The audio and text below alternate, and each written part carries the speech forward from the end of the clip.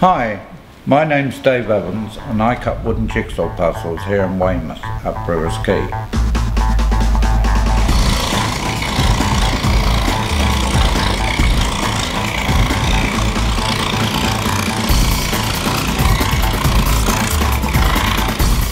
In the new year I'm going to attempt to create the world's largest hand-cut wooden jigsaw, which will cover an area of approximately 150 square foot and consist of around about 40,000 pieces.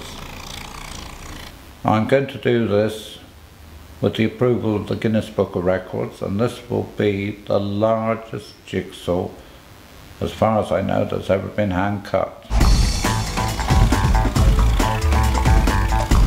When I was cutting a number of years ago, on average I would do 50 to 80,000 pieces a week. Sounds a lot, but you'd be amazed. The more we cut, the more we earned, so there was a good motivation to keep going. Nowadays I've slowed down a bit and I'll probably run up about 25 to 35,000 pieces a week. And that's how you get one of those.